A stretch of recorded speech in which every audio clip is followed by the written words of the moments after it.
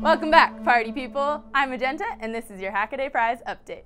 Last time we challenged you to harvest power from anything other than a wall outlet, and you guys came through with some seriously creative submissions. This project got totally modular by utilizing hand cranking, water power, and even a wind turbine. Speaking of wind turbines, this next device is an awesome solution for city dwellers.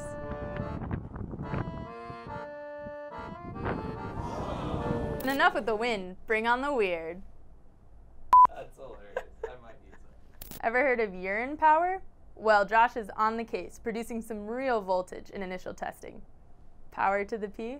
All right, Hackaday. So this is the urine project. We're making power from urine. I'm trying not to laugh. That's for a real thing because everybody has urine, and there's lots of cattle have urine and things like that. So you can get this anywhere in the world.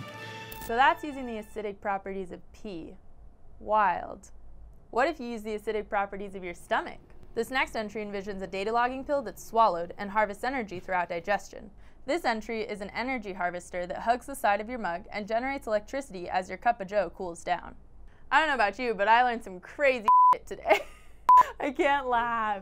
Up next is the Human-Computer Interface Challenge. Figure out a new and interesting way for humans to communicate with computers and computers to get info back to humans. That's it for this update. Keep those entries coming.